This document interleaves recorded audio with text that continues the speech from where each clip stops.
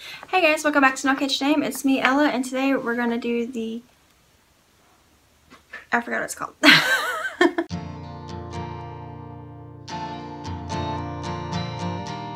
It's the Holiday Crafter tag. I'm not prepared. That's okay. But anyways, this was made by Kim over at Pettis Kim, which is her channel name, but her podcast name is called the Crafty Nomad. So she made this up for fun, and it's like a holiday crafty tag for us crafty people. So I'm gonna do it. There's 10 questions, I think.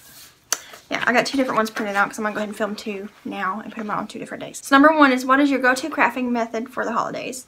Obviously crochet. I love making ornaments for my family. There's none hanging here. There's one up there. But the last 3 years I've made ornaments for my immediate family. My brother, sister, mom, and us here. And then maybe the only other kind of craft that I do on holidays as gifts for at least is like baking, if that counts. I like to make like pretzel bark or brownies or cookies. This year I'm actually making for Thanksgiving for my side of the family. I'm going to make 2 different types of brownies, chocolate brownies and peanut butter brownies, because my brother's allergic to peanut butter, so I'm going to make 2 different types. And then for Devin's side of the family for Thanksgiving, this isn't Christmas, we're going to make those pretzel things with a Hershey Kiss on top and an M&M squished down in it after it melts. I was going to do the Rolo ones with pecans, but I wanted something more colorful and pretty and slightly cheaper because Rolos are kind of expensive and so are pecans. But anyways, and then around Christmas time I usually make cookies or bark, which is just chocolate with pretzels and sometimes nuts and stuff in it, and you spread it out on a sheet and let it dry or harden and break it up into random pieces. But that's usually really popular. But I don't really do any paper crafts or anything like that for the holidays. I'd love to. I love the homemade cards that people make, but I'm not that good at paper crafting. Number 2 is homemade gifts or store-bought or a mix. And explain. I kind of just did that. I don't really hand make anybody gifts, and it's usually because I don't have time. But also, there's only a few people in my real life, my personal life, that are homemade gift worthy. People who actually use the item that I give them and enjoy it a lot. So I usually make them people gifts. But mostly my crochet is just for myself or to try to sell.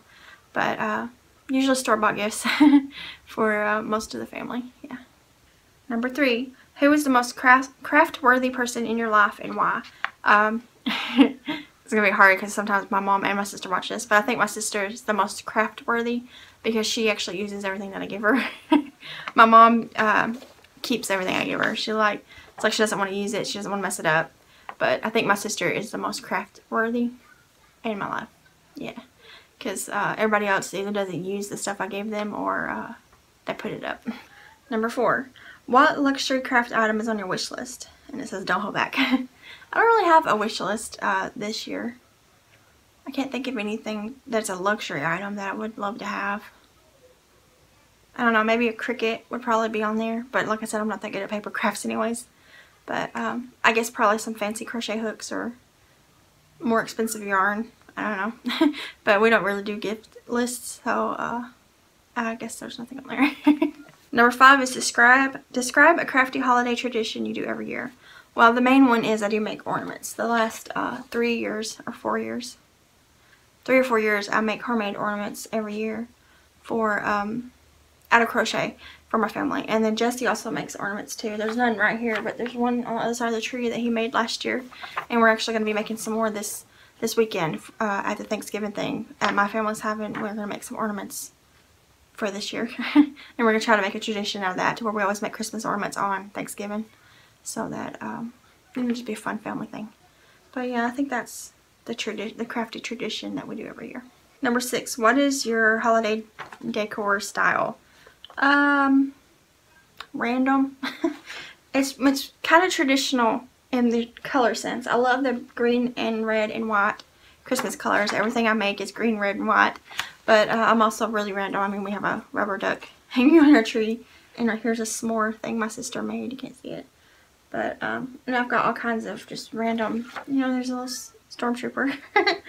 We don't really stick to like a specific theme. It's just whatever I happen to like, and usually bright colors and stuff like that. And yeah, I guess that's it. Number 7, describe the largest or most complicated item you have handmade for the holidays. What was it? When did you make it? And how long did it take to complete? Probably the tree skirt, the one that I'm currently working on and the one that I made before. They take a while because they're kind of like blankets. And I'm still working on the one for this year. I probably won't get it done before this Christmas, but that's okay. I don't know, because I normally make like amigurumis and stuff, and they go pretty quick. So probably the tree skirt. Number 8, describe a holiday crafting fail. I can't think of one. Let me think. Well, I guess maybe this Santa over here. Let me grab it. This Santa was a free pattern, and I loved the image of it. I made it last year, but I just don't like it. One, immediately after I made it, Jesse got something on it and stained it, so he has this big stain. And 2, he's super floppy. I don't even think I ever finished it on No Kitchen Name. I never showed it because I just don't like it. I'm probably actually going to end up taking it apart and reusing the stuffing out of it because I'm just not happy with it. It didn't turn out the way I wanted it, and it's so floppy. You really can't do anything with it. It just flops around. So I'd say that's probably it. That and probably not tempering chocolate right and getting it all chunky. I've done that plenty of times. Number 9, describe the best crafty gift you have received for whatever holiday you celebrate. I don't know. Usually when I do crafty gift swaps and stuff around the holidays, we get yarn and stuff. So I guess always free yarn is always a good thing. Or anything crochet, you know, stitch markers or hooks or whatever. But yarn's always good. And number 10, share your favorite holiday mug and show us that mug shot. I don't use mugs. So I can't do that. I guess I can go get the one I drink hot chocolate out of. Okay, I don't drink coffee and I don't drink hot tea usually, every now and then, but mostly I drink cold tea in like a glass. But this one is the one I used to drink hot chocolate out of all the time. It's just a Dollar Tree travel mug. But then I got this one recently that I've been using. And this is, I got, well, I shared it recently. And yeah, so this is what I drink out of. These are technically mugs, I don't know. But I don't drink like out of cute little mugs and with teas and stuff because I don't drink stuff like that. But I do have a few mugs. I have the one from Debbie, and I use it in the kitchen to hold stuff beside the sink because I don't want to actually use it and break it. And then I got a couple other ones that we use to drink stuff out of, but normally I use these for hot chocolate because I don't like teas and stuff. But yeah, so that was all of Kim's Christmas craft tag.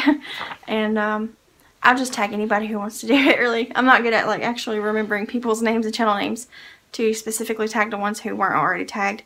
But just if you want to do it, do it. If you don't, don't. But I'll see you guys next video. Bye, guys.